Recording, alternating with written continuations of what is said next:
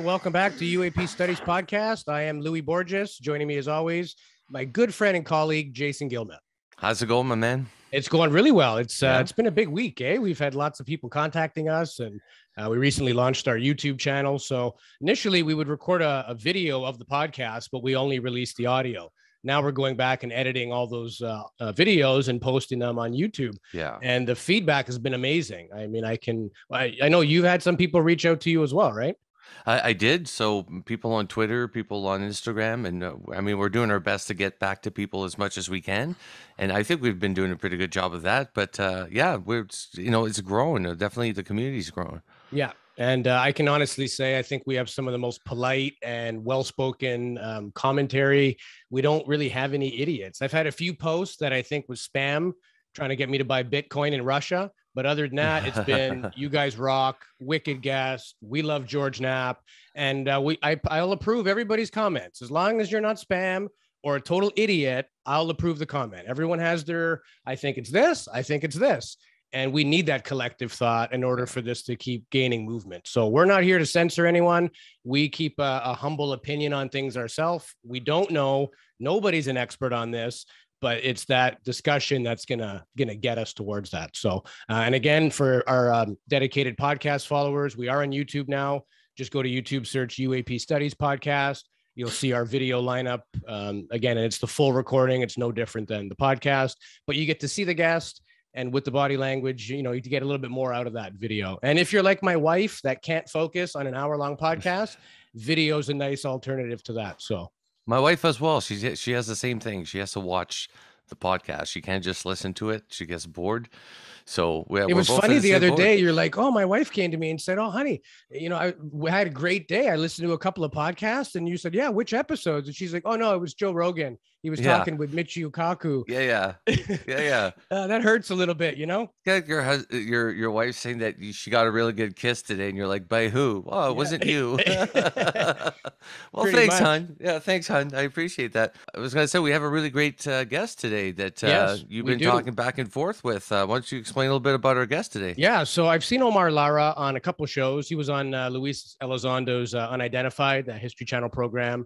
I've seen him on some other shows as well. And anytime we can get somebody from the military who's obviously a trained observer, has a reputation that they're not going to just talk about stupid stuff, whenever you can get their opinion, their perspective, and especially as a firsthand witnesser and somebody with the guts to come forward.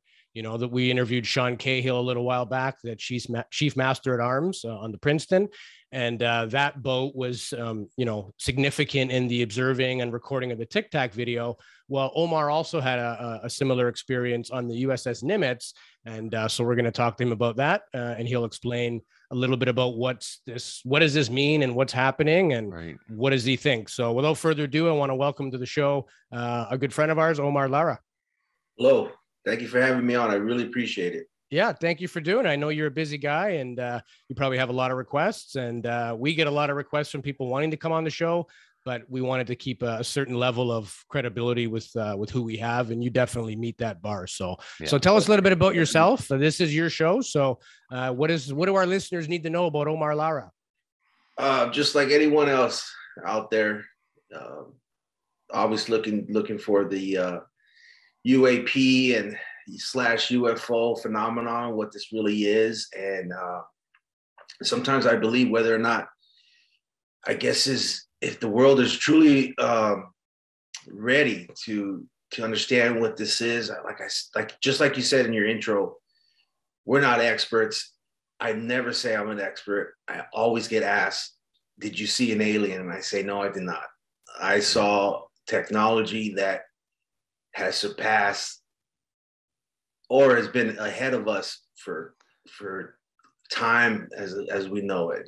That the maneuverability and the capability of that object, when it just dropped out from the sky, landed about 15 to 40 feet above the waterline and shot off to the right, made an acute angle and exploded right back to where it came from with no sonic boom, no noise, nothing. It was just something that I can relive. Even as I'm telling the story, like I can relive that moment as well as the birth of my children. You know what I mean? Yeah, for sure.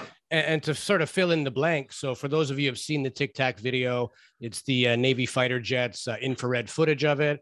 But sort of the backstory of that is you guys were doing, was it like war drills or just simulations out there? Is that why? Yes, we were preparing to head back into the Persian Gulf, and it was either Com2X or JTFX. I kind of mix up the two, but it was during, as from what I've learned since 2017 from my initial interview, what I've learned is that we had an entire week of these objects dropping in and out of our sky, coming in from the Malibu area. And I've only known that from listening and talking to Mr. Kevin Day, who I was actually associated with, but being so large in the battle group, I never saw him. You know, he was on a small ship compared to the aircraft carrier. So from what I hear, that was the entire week, and I was not privy to any of the radar sightings or anything. You know, I was just a kid out of Los Angeles. My 4 to 5 years into the service, running around the flight deck, dodging these things and making sure, you know, they land and take off in a safe manner and no one gets killed. Yeah. And apparently on the U.S.S. Princeton, which was the boat that Sean Cahill was the chief master. Yes, I've listened to that gentleman. Yeah. Yeah. So, and he was on our show, super well-spoken, very intelligent guy, very believable guy. I don't think he embellished anything. He's about as humble as it gets. But that ship had brand new state-of-the-art radar systems installed on it. And again, if the military is going to spend a fortune on new gear, it's going to have more layers of detection than the old gear. So maybe because of that, they actually saw these on radar that they never could before, or who knows, maybe they just got lucky. But they had seen these radar tracks. There's been reports and all that. Finally, they got tired of it and scrambled jets because it was more than just an anomaly or glitchy new equipment. They start to think like there's something here, and they scrambled the jets, and that's the footage everybody's familiar with. And but again, tell us about your incident, because your incident happened a couple of days later or within the same week after that. Like there was a man overboard. And so tell us a little bit about that story. Yes. So as I always say, if I recall correctly, I do know that it was the last night of our operations for that training, due to the fact that all the jets had basically flown off the aircraft carrier. They don't go back with the aircraft carrier when we're in port.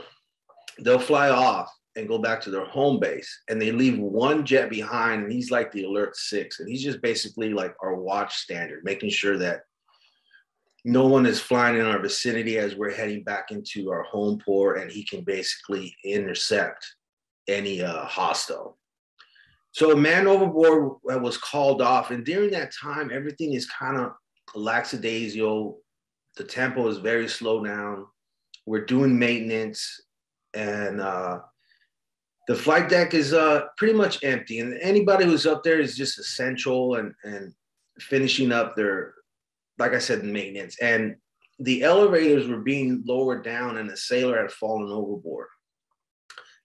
Once a sailor falls overboard, you really have to report within 10 minutes the entire ship, so they can know exactly who's out there. Right. And if one guy doesn't get his name called or he doesn't report in, they know for sure it's an actual man overboard. But we actually saw this guy, like we went over to the deck edge and we saw this guy like floating out, and the current took him way out. Wow. And that is the only reason why we saw this thing, which I've never said his name on any other show, but his name is Rick Palmer. I've actually spoken to him via text. We haven't talked live yet. He was next to me with another guy, I won't say his name yet because I'm still trying to season him in. And that is the only reason why we saw this object just drop out of the sky, because we were looking in that vicinity. Because if we weren't looking, we would have never seen it. No one would have ever seen it. And it dropped out. Like I said earlier, it landed about 40 to 50 feet above the waterline, zoomed back off. It lasted about 8 to 15 seconds. So if you're staring at the night sky for 8 to 15 seconds, that's a long time. Yeah. What size was this object? Like, if you had to gauge how big this thing was? I've always got this from a great, I guess, analogy or description of it was from Dave Beatty. He asked me if he held a quarter up to the night sky. How big was it? I go, it was exactly the size of a quarter compared to the stars. Right. So roughly that's pretty big. And if it was in the daytime, I would say maybe the size of an H-53, which is one of our largest helos on board aircraft carriers. Yeah. And it maneuvered like that at that speed. Oh, faster. It was, wow.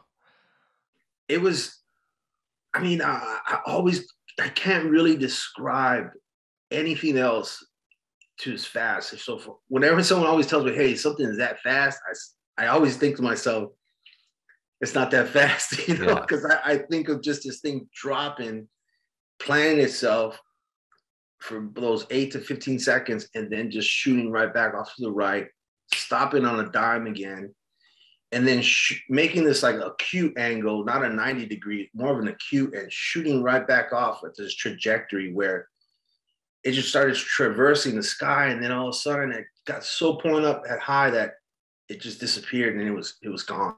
Yeah. And you're in the middle of the ocean at that point. It's pitch black everywhere. You can see this thing very clearly maneuvering like that. So what does that do to you as you're witnessing this? Does that put together all like the ET movies we've seen as a kid and sort of go, they're real? Or as a military person, are you kind of going, we're fucked? Like at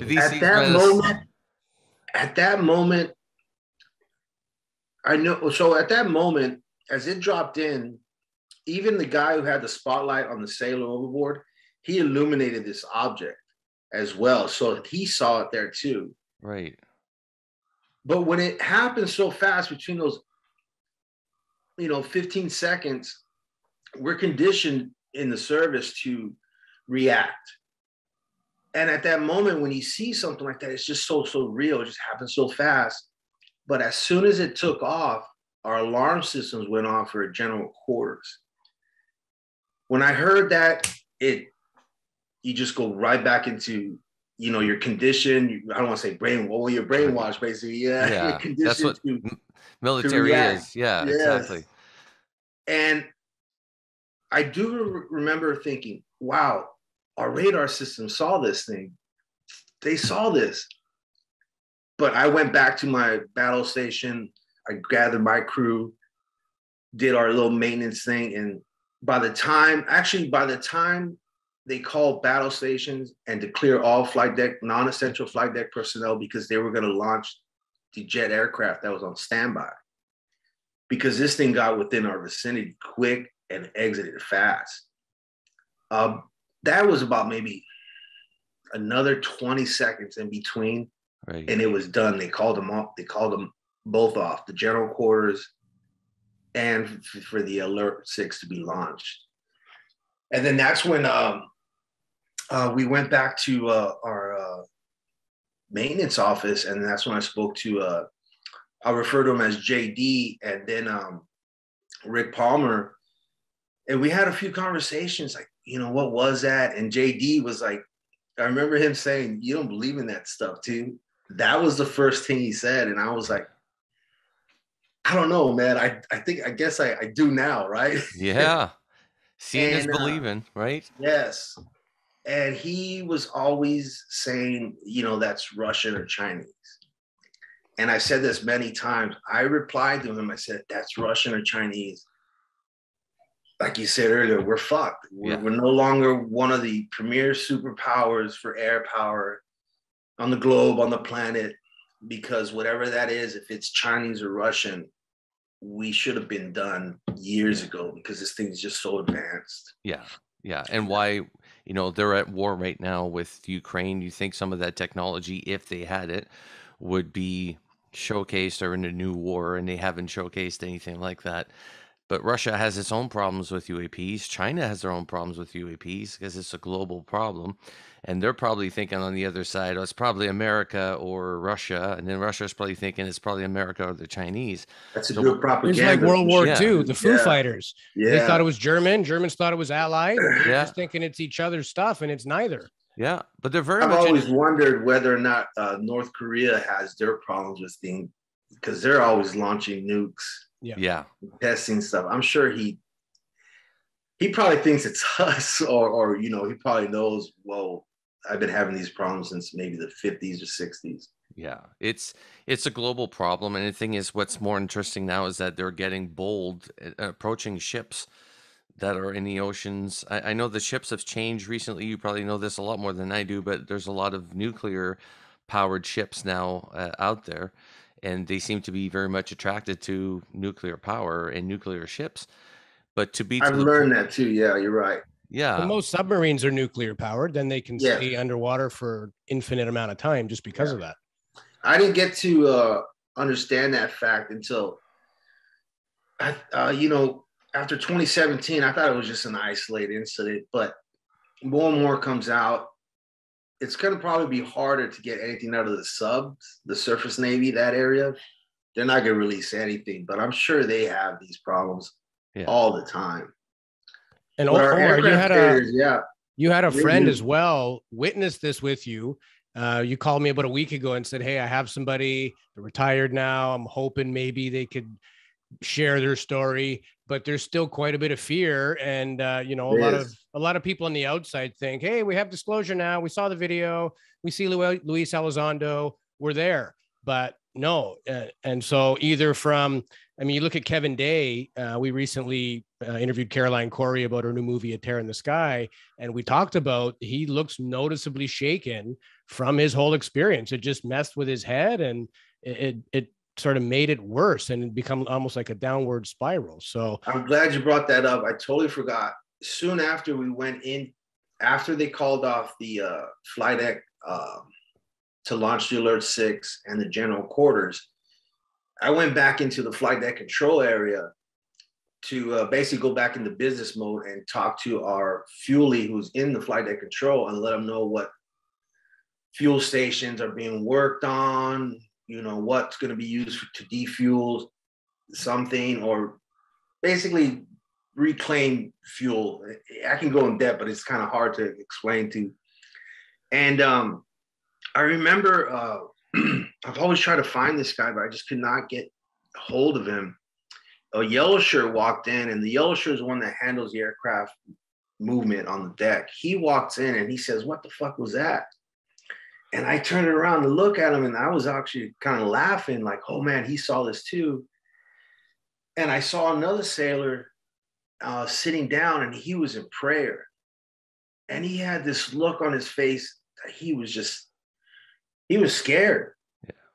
So you're right.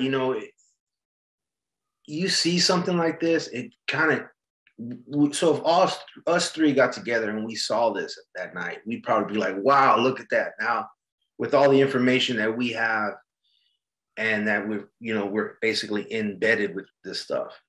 But if you get the general public who's not part of our subculture, they're going to have different reactions. They're going to get scared. And that's why I don't think entirely everyone is ready.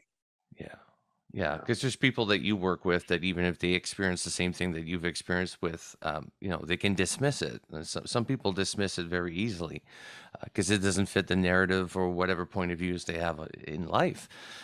That would apply to the people that serve on the ship along with you. I know Kevin Day he said his career pretty much ended because, he was being teased all the time. People calling him the UFO guy, but to him, this was a legitimate, this was a huge deal. And it is a huge deal. The fact that the biggest military in the world, they think about how much technology and power are on these ships, experience these crafts that either follow the Navy ships or does maneuvers the way that you do, but all within the vicinity of the Navy ship. That is a huge deal. And the fact that it hasn't been really, it's being brought to light now, but it can't just be the Navy. It's got to be the Air Force as well. The Air Force has got to be having encounters like that too. Of course, we don't hear anything. We don't hear anything from the Air Force though, right? Nothing. I never heard anything. No. But yeah, you figure that they have the same problem. It's only the Navy that's really come out and said, "Hey, we're having an issue with this, legitimate issue with these things."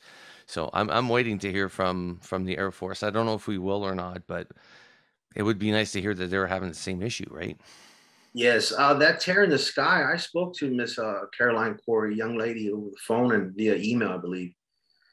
She asked me to be on her show, and my time difference. I think we were still in COVID or towards the end of it, and the filming, and I'd already burned vacation time. And I think the weekend that they asked me to fly out to California for them, I was on one of the weekend shifts, and there was no way. We already had like 5 guys down on COVID, and wow, it wasn't going to happen. But I've heard great reviews of it.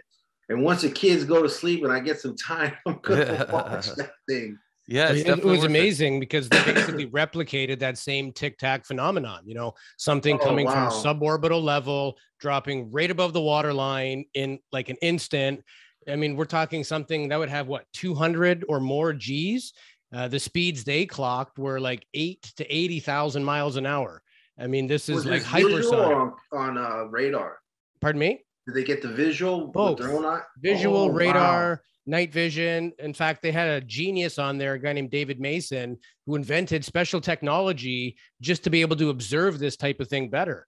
He took like a telescope that would see a light and it would turn it into a waveform. So because there's way more detail in that waveform than just a light. So like, we don't know if it's a plane, if it's a star, whatever, but his machine would give it a unique signature. So now every single plane would show up and the computer would recognize that's a 747, that's a 737 because it's a smaller one. And he basically, so they were able to weed out all of the known things so that nobody could say, oh, that was just a plane or that was some kind of cosmic phenomenon or whatever. Oh, wow, that's beautiful. I wish the private sector. That night again. Yeah, and people are spending money on this now and inventing technology. So because again, and we mentioned that when we had those guys on the show too, that good for you for doing that, because I mean, the government has stuff, but if you think that real disclosure is going to come from them, either they can't or they won't, because it implicates them over the last 80 years of just lying, flat out lying, destroying some people's careers. Everything people has been suspecting would be true if they just come out and say, yeah, you're right. So they're never going to do that. And it's almost like a gradual, one day they'll just be kind of like, yeah, we're just as surprised as you. They're never going to acknowledge all the stuff that they've been keeping. Wait, you know what, Omar? We were talking about this. We're saying about the new UAP task force. If anything happens, they would be the ones that would show up and interrogate or investigate the case. But in the case of even the Nimitz, I believe somebody was mentioning how within 20 minutes, a helicopter landed on deck. 2 civilian-looking men came out. They grabbed all the tapes or whatever the recordings were and took off again, right? So that was the organization that was already in place taking care of these sort of sightings and evidence. They're going to butt heads eventually with the people from the UAP task force, because that group did not go away. They're still behind the scenes now. It's just they're going to have to contend with the new group, and are they going to play ball with them? I don't think so, but there's people that want to keep this quiet as long as possible, and people in the Senate now or Congress that want to bring this to light. So we're kind of that weird period where there's going to be, I don't think friction, but definitely head-to-head competition for the information. Definitely. I remember that. I was PJ Hughes. We were on the Nimitz together for over 3.5 years. I never met him. And we worked on the flight deck. That's just how vast it is. But I remember he got so much blowback for saying that these gentlemen came on board, took his tapes. I believe he was validated, if I'm correct. Yeah, he was validated. Yeah. Yeah, and that group's still out there. Like, that group didn't, just dissolve or anything. They're still out there doing what they do, but it's going to be a lot tougher for them to do that now. And like people like yourselves from the military and from the Navy, from the Air Force, that are coming out and saying, "Hey, actually, we're witnessing this while we're in service." That is a huge deal, right? Because you guys are out there to protect the world pretty much from, other attacks. And if you are the top military and you're going, we can't compete with this technology, that's cause for concern a little bit for the population, right? Saying there's nothing really we can do about it if these things decide to just show up in a neighborhood one day. That's pretty much it. That's all we can do, right? We could just bash jets, but it's something more powerful than like mankind, right? We've come from being nomads to our technology, and this thing is still ahead of us, or whatever it is still ahead of us, and it's always been ahead of us. And I hear whether or not maybe they've been indigenous to our planet. I've listened to I think it was Dr. Eric Davis, and he talked about Hal Puthoff's theory that it was a hominid species. So, you know, it's a beautiful thing to always just speculate what this is and all, but the honest truth, it's just a technology that they have that just surpasses anything on this planet. Yeah. And do you especially with the nukes, and they shut down Dr. Robert's Salas. Robert Salas. Yeah. Yep, for sure. He's the first guy to go on record saying that he was awoken by his I guess his officer below his rank, and because they couldn't figure it out, and they're only supposed to wake him if it's like a dire emergency, and they felt that it was that night, you know? Yes. Well, turn off the nukes and then turn them back off again without actually having to be inside the facility. Yeah. And they couldn't even do that. They were all individually wired and circuited so that if one went down, it didn't necessarily mean they all would. In fact, you couldn't shut them all down. There was fail safes against that. So whatever was doing it was trying to show them that your very advanced level security is child's play. We could turn them off, turn them on. If you ever use these, think twice. Absolutely. It reminds me of a movie growing up was The Abyss. Yes. Oh, you remember? Okay, great. I remember The Abyss, yeah. Yeah, I aged myself with that movie. I mean, I think I was 10 years old when that came out. And it was just this underwater entity that was interested in the nuke power that we had. And, you know, as all this starts coming out and I listen more, it just kind of reminds me of that movie, The Abyss. And I kind of always get asked, like, what did you believe in growing up? And I was just like, well, my favorite alien movie was always The Predator. Yeah. And I hope it was. I hope that guy, well, whatever was in that cockpit of that thing isn't the Predator, right? Because we are done. Yeah, we'd be done. But do you think these things at this point, like, what's your feeling towards it? Do you think that it's a possible threat? Do you think there's no threats there? Like, as a person who served in the military for 10 years, like, what would your opinion be on this at this point? With a military background, I would say, probably gonna get a little blowback for this. If you have the strongest capability on the yard, you're gonna always be a threat, right? You know, it can't always. The fact that they are turning off nuclear capabilities, I could see. Now, if I was the top person and that thing shut off our nukes, I would say, hey, that's a threat. You know, I listened to, you know, it's like what is it? Mr. Elizondo says the muddy boot prints. You know, you wake up one day and you see these boot print marks in your home. Yeah. But nothing is broken, nothing is stolen. But you knew somebody was in there. Yeah. So yes, but if it is a threat, they could have done it millennia ago. That's my thoughts. If they wanted to enslave us or just take over, why do they have to toy with us? We don't toy with an animal that we're about to slaughter and butcher to consume, right? No, we just get it over with. Yeah.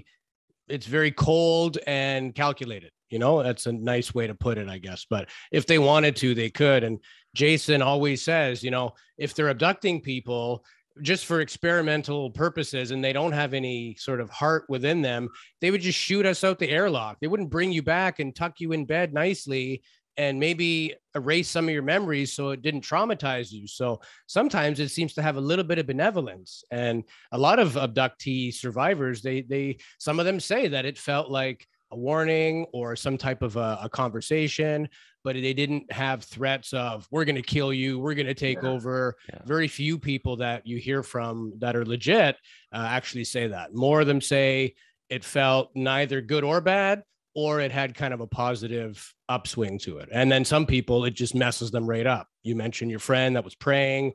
Kevin Day didn't know what to make of it. And then, you know, it can be a downward spiral for some people because of that, because it changes everything you thought was possible. Absolutely. And the beauty of it, I haven't really delved into the abduction, but I have listened to the children from the, I guess adults now, from the aerial school. Yeah. We interviewed the executive producer of that, Randall Nickerson. And to this day, those kids are all in their 20s or 30s now, and they're still saying the same thing, right? Nothing's changed. Yeah. Wow.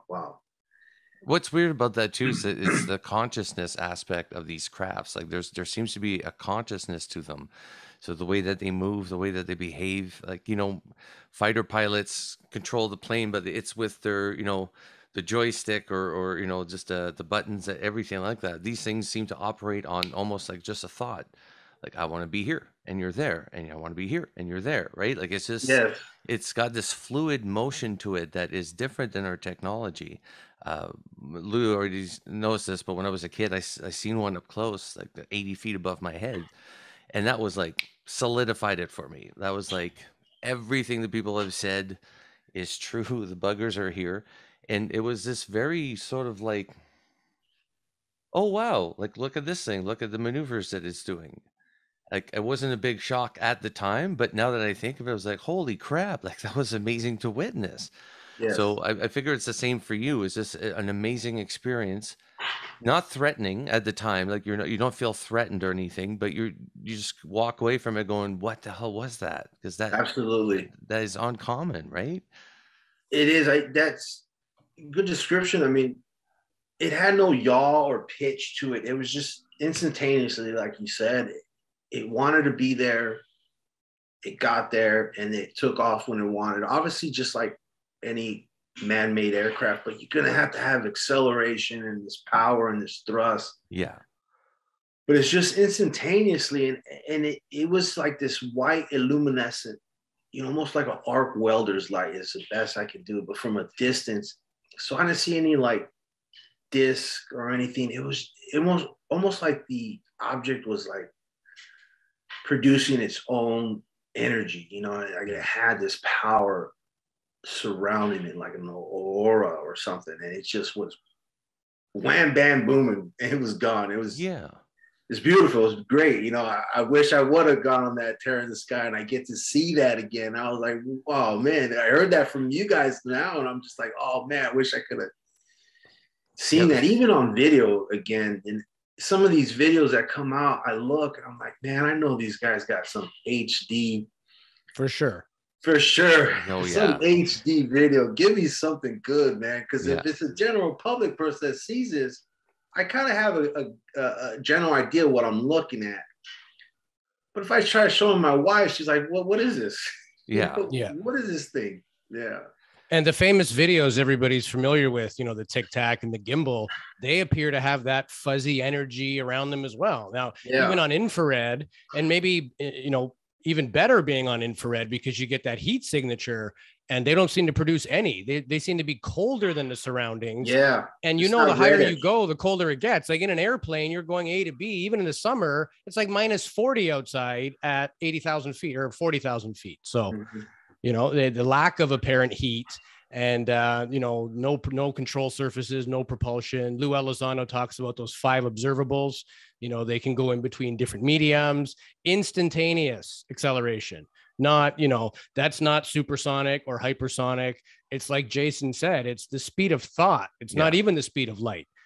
So the deeper we go into this thing, the more bizarre it's, and then maybe it's not even physical craft coming from other planet. Maybe it's interdimensional and they're just phasing in and out. So it's stranger now than ever. I've always felt whether if it's extraterrestrial or terrestrial, right? That means here in our planet, where are they hiding, right? So they have to be hiding in our oceans or I hear things of the mountains just now, they just found all those pyramids in Brazil, right? These things can be hiding there and hanging out. We'll never truly know. And no one's an expert. And you always get all these blowbacks and fighting on Twitter and what is what, who is who. And, it's just a dangerous realm sometimes. It's Twitter's brutal. I don't know if you're on there a lot, but it is brutal. Like, I read it. It's the Kumite.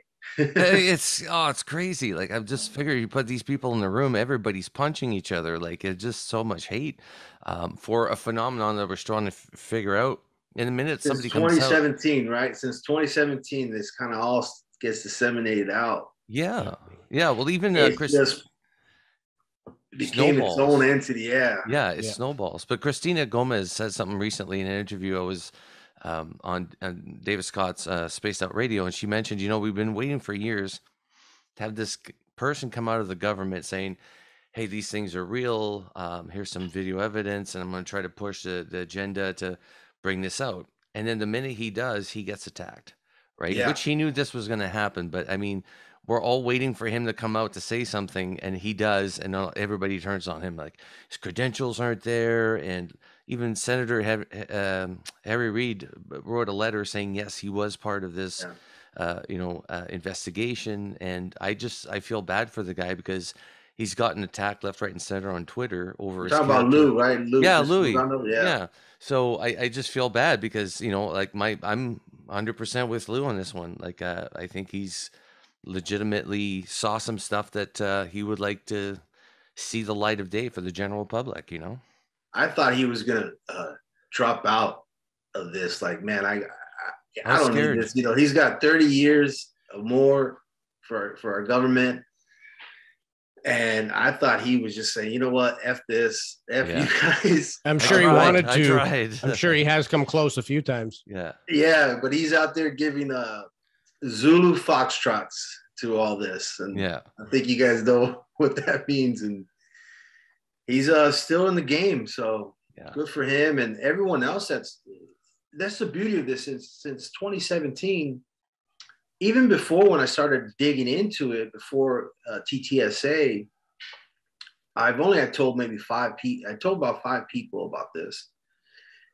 And it wasn't until I was reading Annie Jacobs' book of SR-71 and Area 51. And in that black and white, it said, and I think it was the intro to it, mentioned Area 51 and UFOs. And that was the first thing I read that I was into. I said UFO, and I just started researching more. And I only found like maybe 2 or 3 podcasts of the subject. And a lot of old school people are still around. But now, since then, the beauty of this is one thing that I think everyone can agree on with the multi-generations that we have, not even in our workforce, but just as our country, is that we're all talking about it. Just like that young lady you mentioned, Christina Gomez.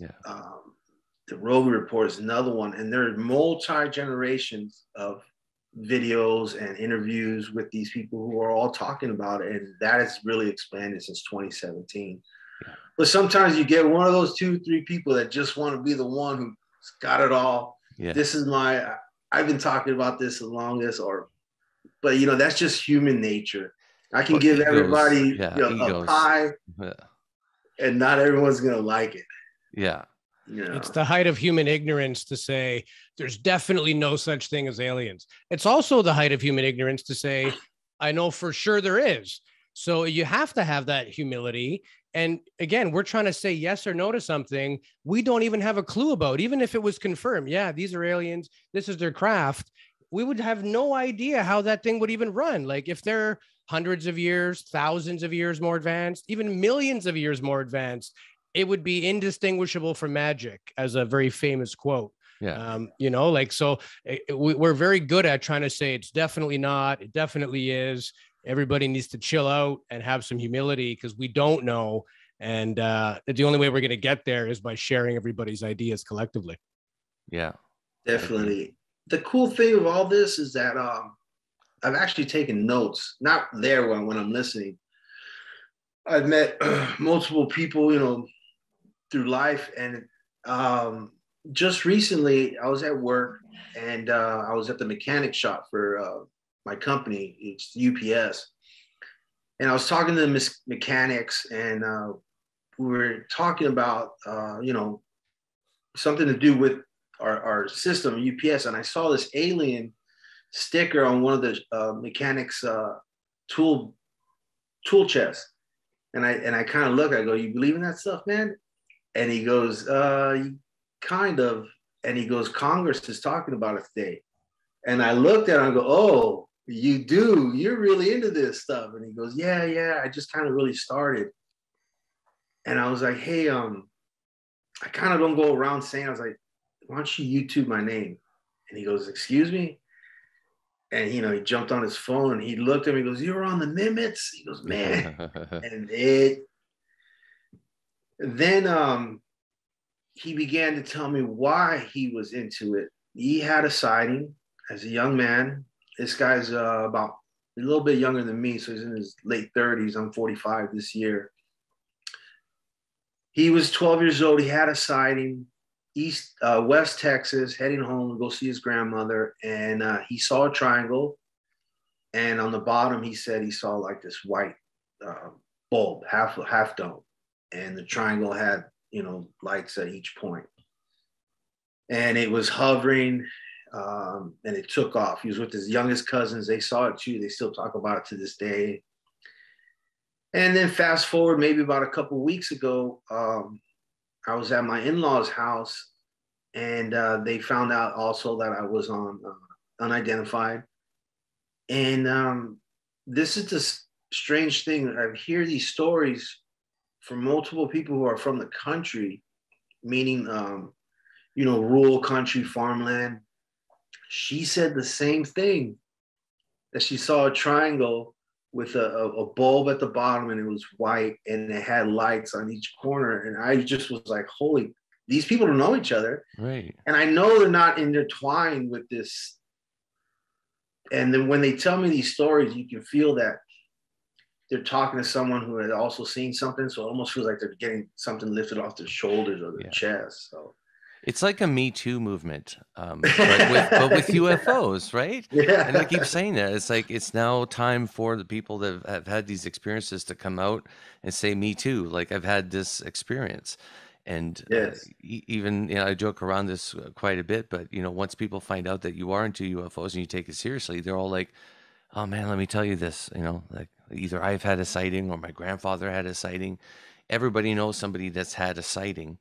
It's just once they can figure out that you will take it seriously, then they're willing to share it with you. But I think we're all conditioned to be like, UFOs, ha ha ha. You believe in that stuff? Like, even if you believe in it yourself, you're sort of like conditioned to say that to people almost, right? But we're getting Yes. to a point where it's like, you damn rights, I wear it proudly. I put a bumper sticker on my car. Like, I don't care. I believe in that. I don't care who knows about it, right? I haven't shut up about it since I was like 13, so I'm not about to now. It's too late.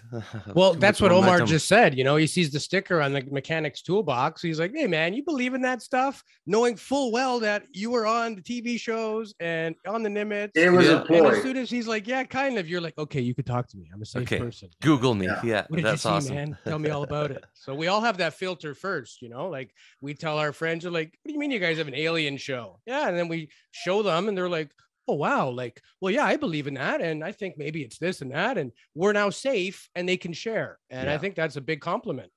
Definitely. I mean, even after my sighting, I told about 4 to 5 people, man, I got laughed at. I told my closest buddies, "You're full of shit, general quarters, what?" And even now that it's out there, you would think I'd be like, "Man, look, I saw this. I was on this TV show." No, I'm kind of just mellowed about it.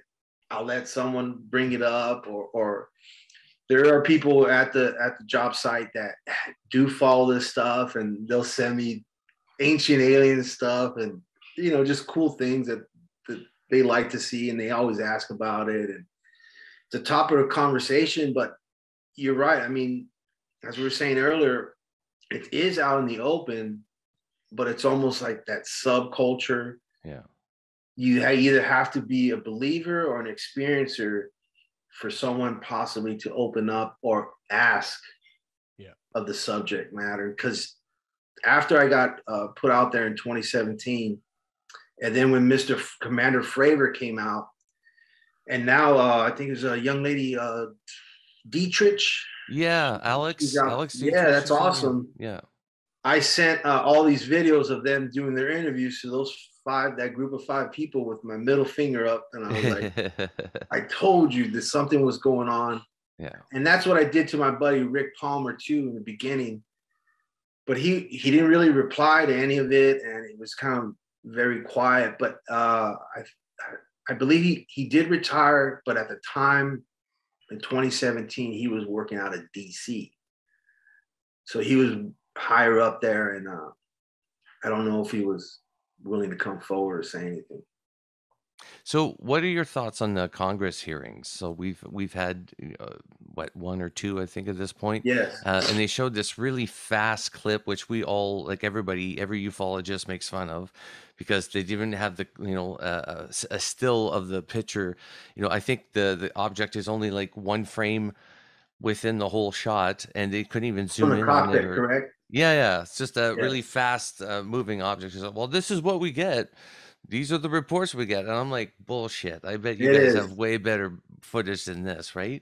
But do you think that's just a way for them to sort of ease the public, saying, look, we're looking into this, but see how fast these things fly? There's really no pure evidence at this point. Do you think it's just a ploy for the people, or just to put us on, basically just on the bench to wait for better stuff? Probably a combination. I think it is like a little sprinkle throughout our society, but it just kind of, I think for us, like, do we really need our world governments to tell us what some of us probably do believe in and what we know is true? That's the kind of pushback I give, is like, why do you have to believe the government? Why do you have to have the government tell you? But that's just our mindset, We live in we're free thinking societies.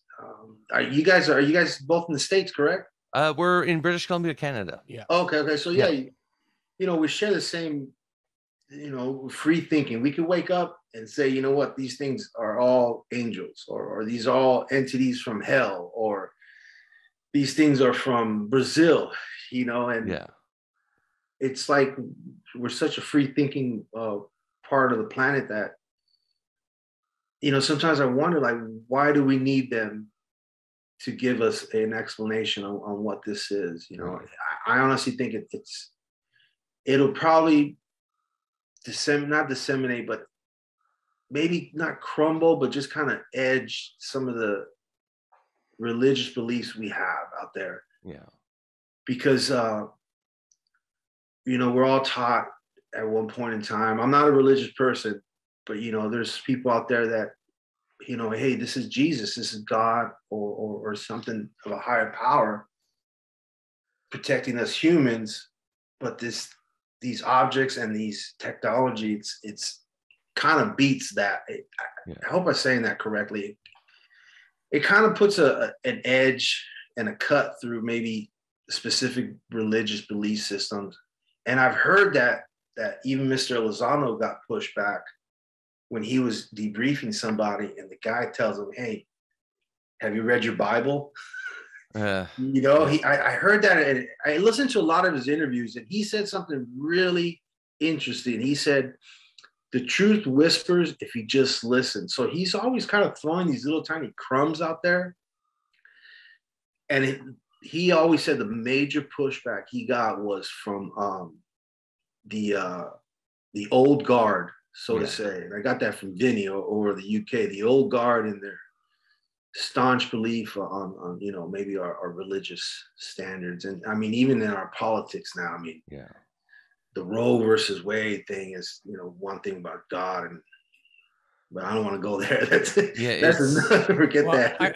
I can comment as somebody who is a spiritual believer. I was raised in a quote unquote religious family. We weren't out, preaching to other people or knocking on people's doors, but we believed. And I don't see it as a conflict. In fact, if there were aliens, that would reinforce God, quote unquote, whatever that looks like, because it would prove that this is a love only force, a creating only force, nothing but positivity. So what would say that, God loves so much that there's creatures and life everywhere? Why would it just be limited to here?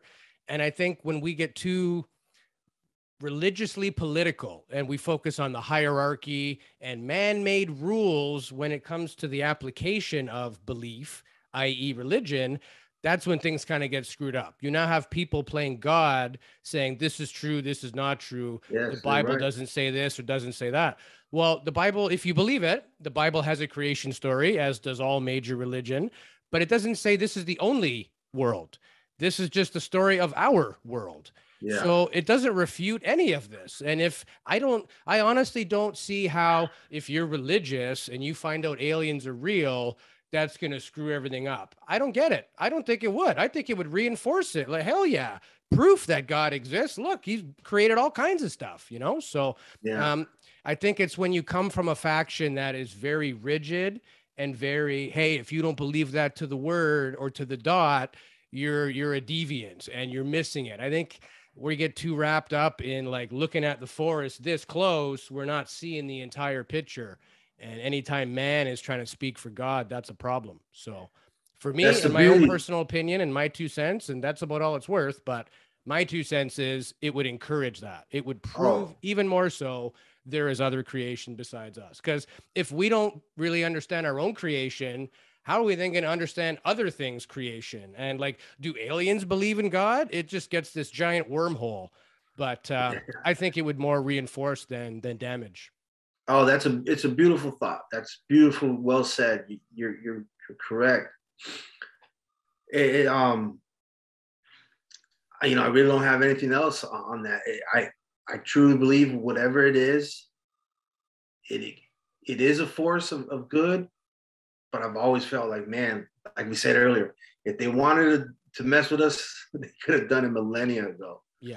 To me, it's an advanced consciousness. That's what they are. They're advanced. I hear that too. Yeah. Consciousness. Yeah. Like they say that all the time to abductees, or like even to the kids in aerial school, like the advance in consciousness, the fact that this little entity is able to talk to each one of the kids individually just by looking at them, like that's an amazing thing telepathically, right?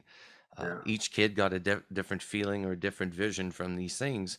That is an elevated consciousness that's able to talk to lower consciousness. So I think that's one of the aspects of ufology that is starting to, for me, come to the surface, is because I didn't believe in that before. The whole CE5 and stuff like that people are doing. But I'm starting to put two and two together. And even when we're talking about how the crafts move at the speed of thought, well, that's just consciousness, right? So the fact we're dealing with consciousness that is not human, that is something different, that's the exciting part, right? Because how different are they thinking? Like, how different are their thoughts from ours, right? And that's how they're able to come up with the technology that they have. They don't see things the way that we do. We're, I think, quite limited in our brain capacity, our understanding of technology, where these things maybe are prone to be more scientifically awakened than we are and understand things to be able to manipulate physics and materials in ways that we can't. That's why they're able to go through 80,000 feet to down to 5 feet above the water, or right into the water. Even Louis, you were mentioning they were going up to 500 kilometers 500 an hour, plus something like miles an hour underwater, and our best torpedoes are just around 200 or slightly over 200 miles an hour. So yeah. And I mean, water is a totally different medium from air or at the atmosphere, so it's way more viscous. The pressures are huge. If you're going 500 miles an hour in the water, before long, you're at a depth that we would need special rovers to even be at. So it just doesn't seem to affect them no matter what medium it's going through. And that's one of the 5 observables that Lou Elizondo pointed out on his show. Yeah, they've really focused that 5 observables for my show. From my initial interview from there. Yeah. I remember, my interview was 4 hours long, close to, I think it was like 2.5, 3 hours long. Oh, wow. Yeah, they really cramped it in. I guess it was like 6 to 7 minutes of TV time. But right. Isn't that weird how they do that? Yeah. I think they kind of were getting a lot more other information. I guess from the other perspective of the individuals that were next to me and what happened, and just kind of like what I'm disseminating now to you guys, their reactions and the public's reaction. But one thing I do remember is they were late. I showed up 15 minutes early, and then it didn't start to about 30 minutes after I was supposed to be there. And I sat down, and they had this big old camera in my face. And the first thing the young lady said, she goes, "I'm really sorry, I'm late." And I said, "Ma'am, I've been waiting 17 years to tell this." And I looked at this thing, I go, now this is real. I mean, look at this. It's here. Is that a good feeling? Yeah, it's got to be a good feeling to be able to get that off your chest and I was nervous, yeah. even to this day. I still get nervous talking about it. I try to figure out why, and but great shows such as yourselves and you guys with the intro you guys gave me, and just kind of ease into the process, because even like I said, I don't really go around saying, hey, look, I was on this, look at this, I saw this. Right. It's still not easy really to talk about it sometimes. Nice. Well, we thank you for coming on the show, because that's a huge deal for sure. No, I appreciate it. We like people that are credible, people that have had legitimate experiences, and most of all, encourage any personnel in the military that if you've seen something, come forward, right? That's really the military personnel. It's you guys that are helping the disclosure, because, we listen to you guys during service, and you're saying, look, during service, this is what we experience. You got my full attention at that point. I believe you're, like I said, you're a credible witness. You know exactly what you're looking for. So that for Louis and I, that was a no-brainer. We have to have this guy on for sure. Nice. Louis, do you have any questions for our guest? No, I just want to say again, big thanks to Omar for coming on our show. We appreciate it. You're a solid dude. You're, again, very brave.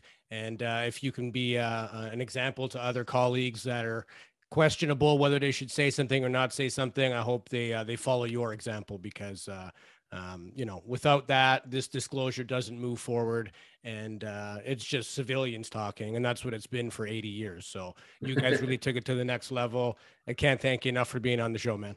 And hey, appreciate it. Thank you for having me on, guys. Anytime. And just before we close, I just want to say hello to Renee from Cuba, or Renee from Cuba. I don't know quite how to pronounce the name. I haven't heard it audibly yet, but listener of the program and really big supporter of the program. So we appreciate it, my man. Omar Lara, we thank you so much for coming on the podcast. Is there a place people can find you online? Like, are you on Twitter, Facebook? Twitter. I kind of just dub into that Twitter just to see what's going on and what. Yeah. But Twitter be the easiest. It'll be the easiest one. And what's your tag on Twitter? Oh, geez. It's Eternal 99. Eternal 99. Yeah. Perfect. All right, guys. So I would encourage you to follow Omar on Twitter. And Omar, once again, thank you so much for coming on the podcast, my man. We really appreciate it. Gentlemen, thank you. It was great. I appreciate it. Thank you so much. Enjoy the rest of your day, and take care.